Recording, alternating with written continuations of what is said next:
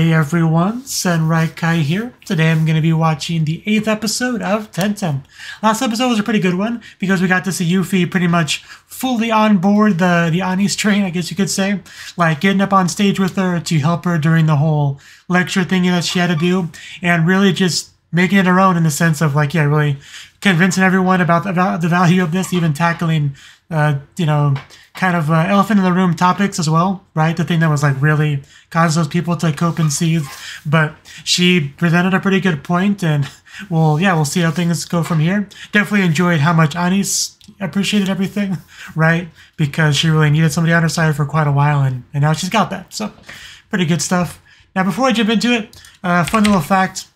I went to record this video, and the microphone wasn't picking my audio at all. Usually that's just because of some settings in OBS. Like sometimes when I restart my computer, always when I restart my computer, I have to like re-add my Blue Yeti mic as the audio device in the settings. So that's usually the problem, but it wasn't the problem this time. The problem this time is that somehow the cat hit the physical mute button on the microphone and muted the microphone.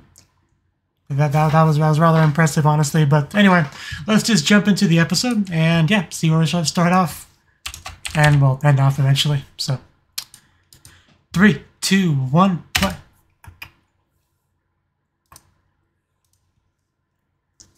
Okay, is it time for something?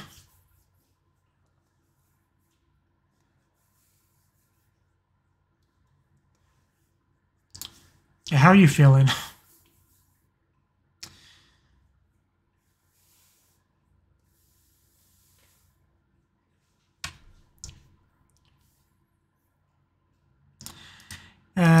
You say that.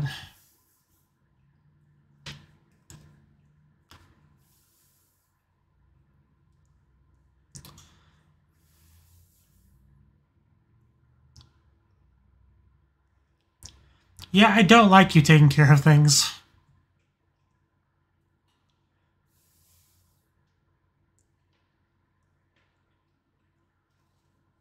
That would do it.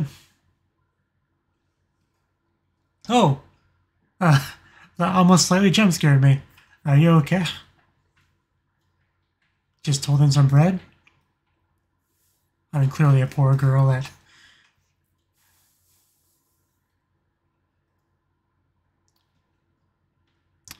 Freaking giggling noble girls. The worst.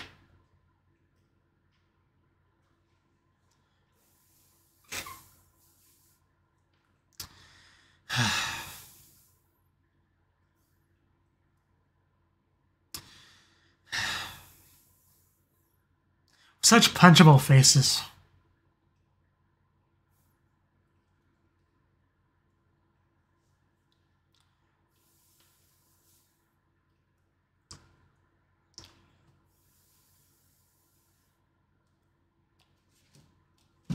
But should he do it? It's a real question.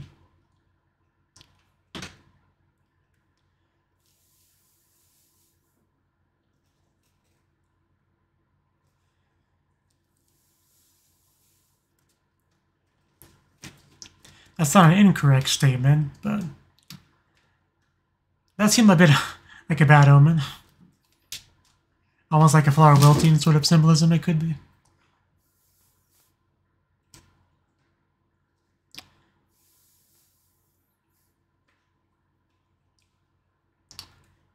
No. Wrong answer. And yeah. And that's what brought us to here eventually. It's got his cooties on it. That was obviously, a flashback Al-kun, but I feel like we haven't actually seen him in a bit, like, doing anything. I mean, technically he's not really done much in the show aside from the initial Yuffie character assassination at the party. Other than that, it's mostly just been a couple shots of him conspiracy-ish kind of scenes, you know?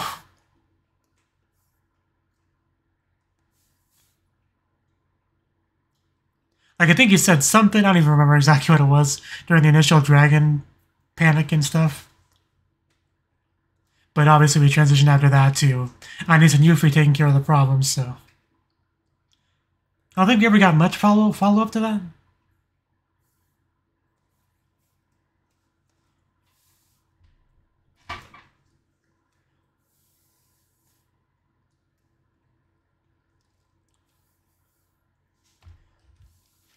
Probably should have got more water before I started.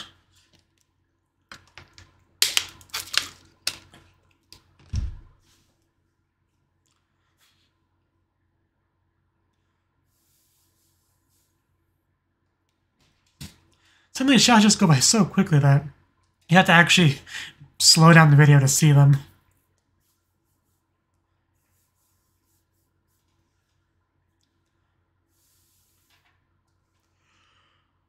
Oh.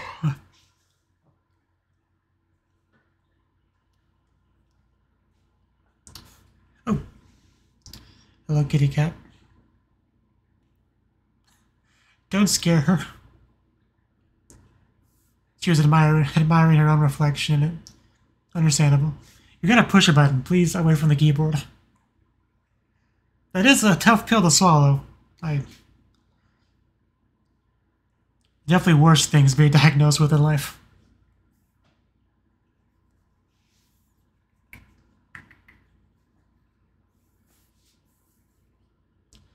They're great people.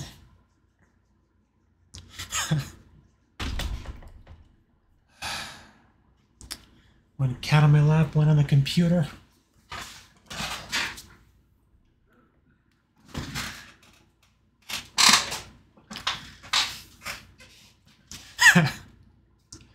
He's gonna jump back up there. But yeah, what would we do without Elia?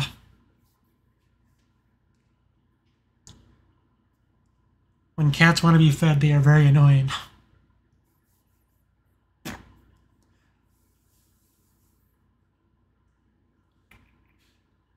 Nice little smile from Elia there. Okay, that's concerning. Was that an alarm going off?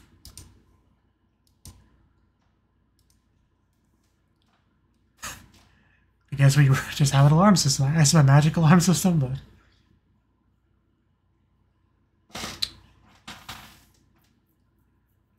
hopefully this is nothing too bad.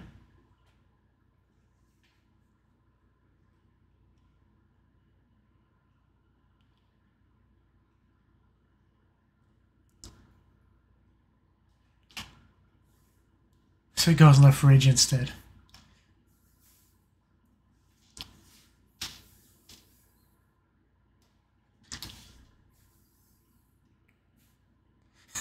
Sasuga Yulia.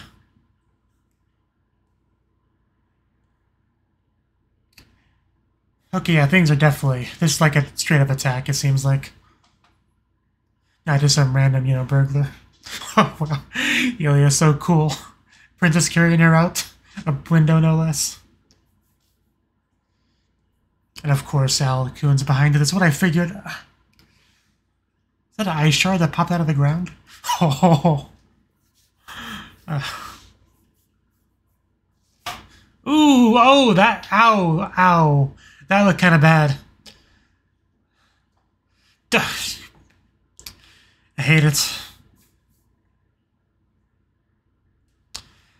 Kidnapping Lainey.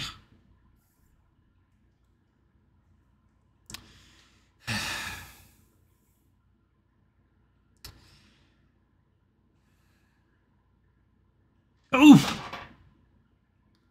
I mean, she's a vampire, so maybe that's not as bad as it looked. I mean, it might be trying to take out the magic thingy in her. I assume is what was happening there. I don't know. I don't think he would just kill her there. Meanwhile. Thank you. I do my best. Please go away now. That's a name. Be more specific.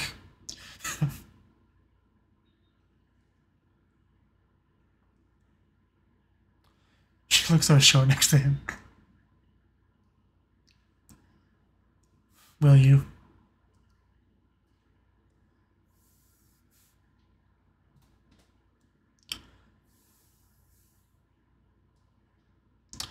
Yeah, I really don't trust you.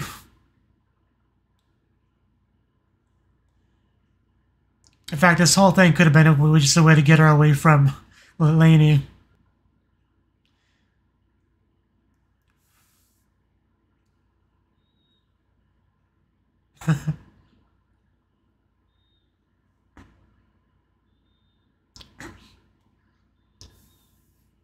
Please stop getting in my way.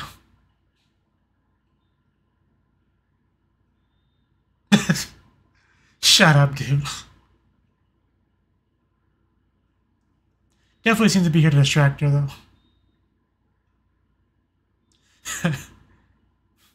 Like, do I need to take care of her for you? She's like, nah, I got this. Great look on her face.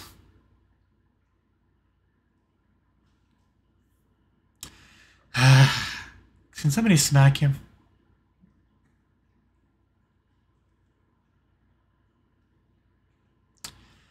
What's your, basis for that opinion?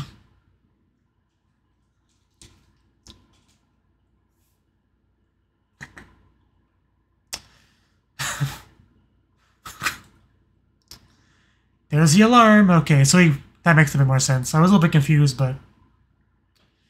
yeah, all part of the plan. Keikaku Dori, even. The whole idea was to get her away from there, like I thought.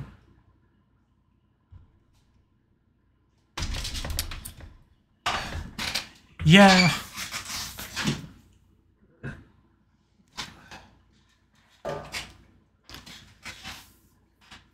Very transparent. This freaking guy. Somebody smack him. I don't even care who it is anymore.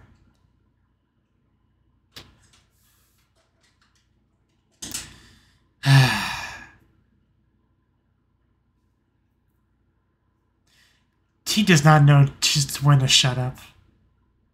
Because you're trying to really piss her off. The problem is, you're triggering her is going to cause an issue. Which almost, backs up what some of what he's saying, but oh damn.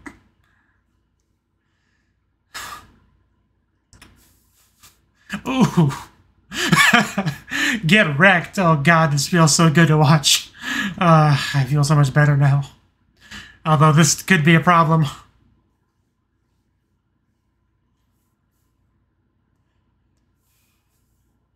Yeah, I mean, you can try. Wingardium Leviosa. Yuffie! Oh yeah, there we go. There we go. Backing her up.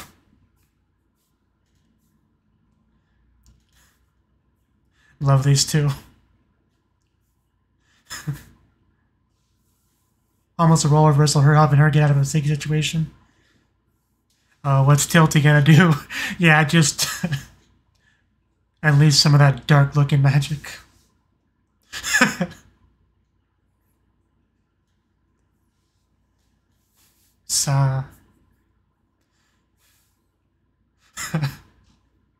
Great zoom out there.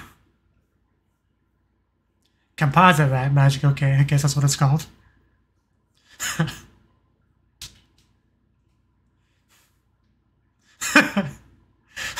Baka Tilty.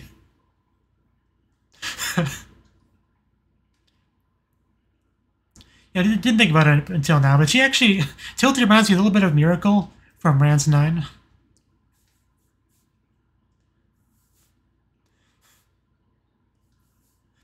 There we go. Second dramatic window exit in one episode. But see what I mean? She was the one to whisk her away from the bad situation. Great to see how, yeah, it's a relationship where they mutually help each other, Not like a one-sided thing.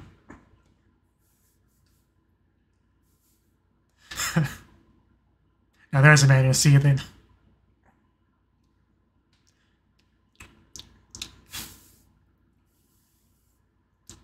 Even if your plans weren't so messed up. Oh, that face. I could just watch Tilty go wild and attack people all day. Because don't forget, she has a bit of a reputation as well. So I don't want to piss her off. But looks like we arrived. Unfortunately... Oh, God.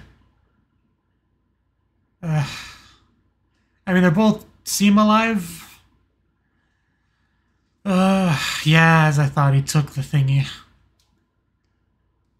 Okay. Is he gonna put it into himself? I mean, I think we did talk about this as a concept earlier.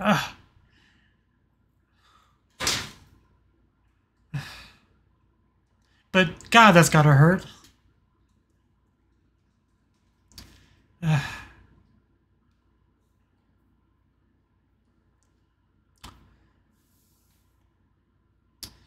You got a little bit of blood there. I don't even know if it's yours or not.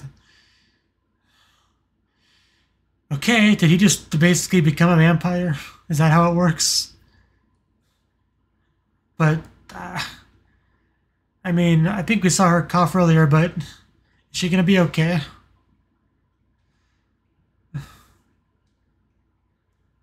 Like, right now, that's what I'm worrying most about. Like, Yulia should be fine. I'm not too worried about that, but...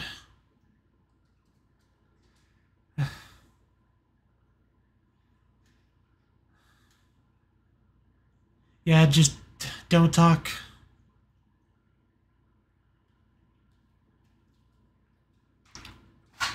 Because that's just a giant gaping wound in her chest. Like, I know we have magic, but...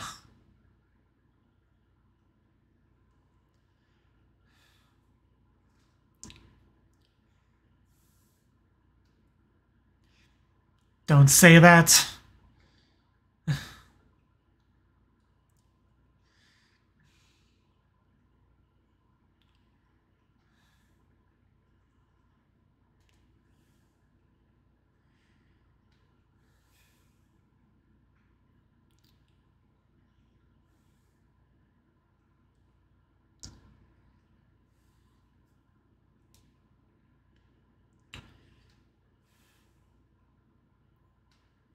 Clearly.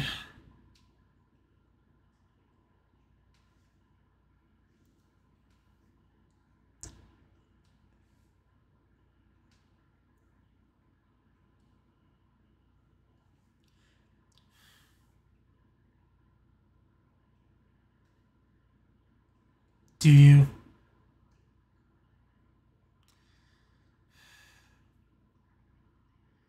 Yeah, what's Annie's gonna do?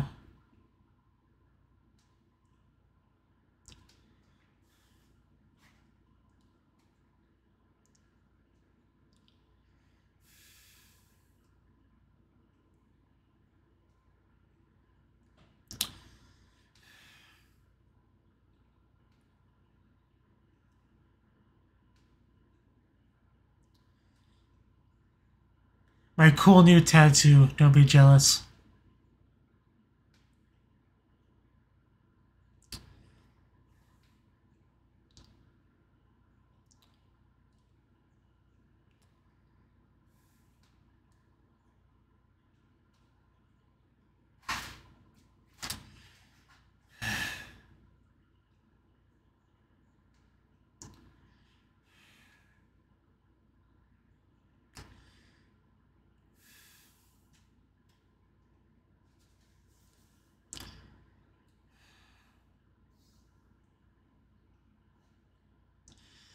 It's a good point. I don't really know what he...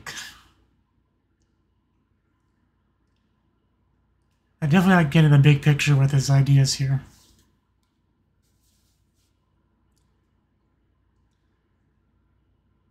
I mean, if Anis already gave up her position, I mean, does it really matter?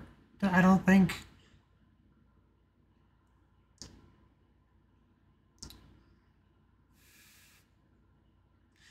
Yeah, it says a guy who just ripped Madison out of the girl's chest and shoved it into himself, calling somebody else a monster.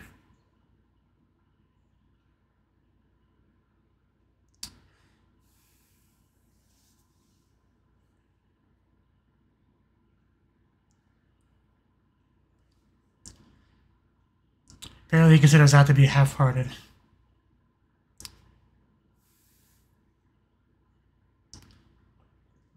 A flashback.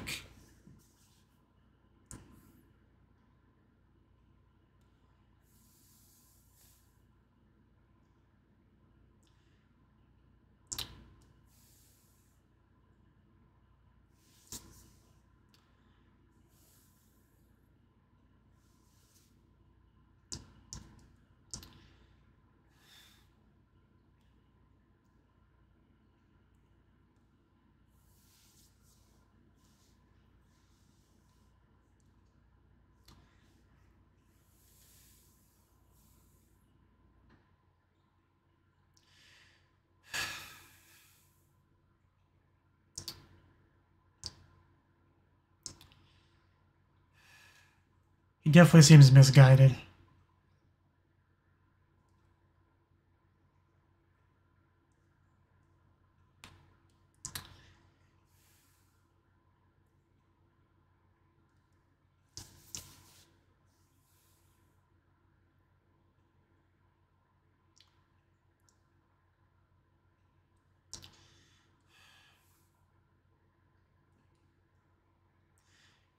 You have no right to talk about rights.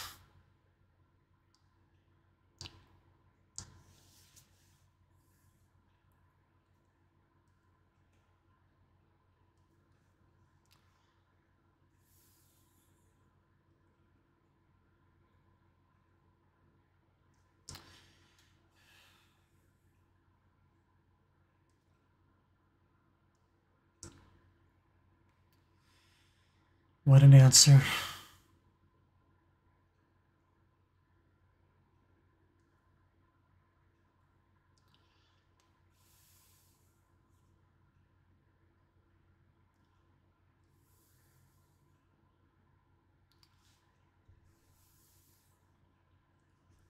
And Ellis was almost over too.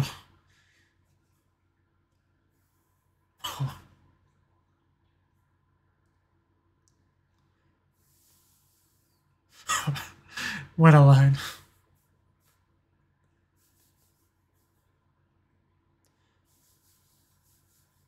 Tell him. I don't think that's true.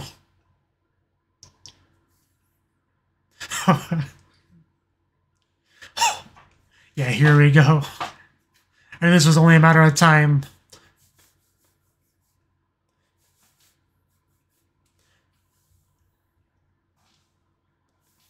Right, just something you take, you're not given.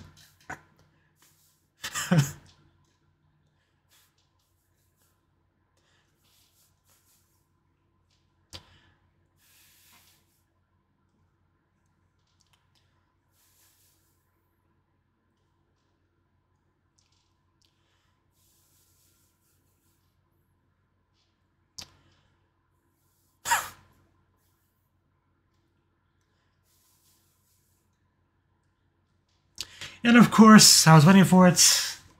The cut. Wait till next episode to see these two siblings clash in magical combat.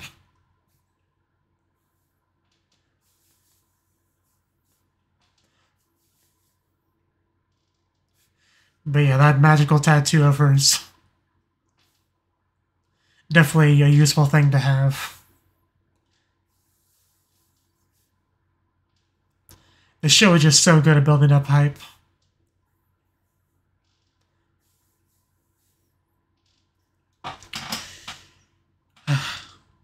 What is the third time you jumped on my lap in one episode?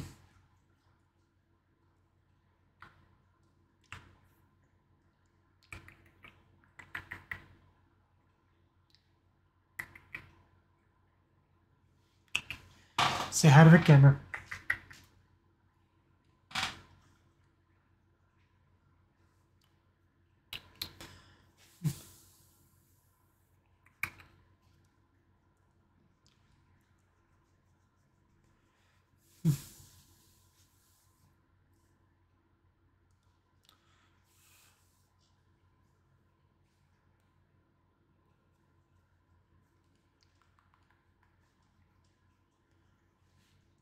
Only for you.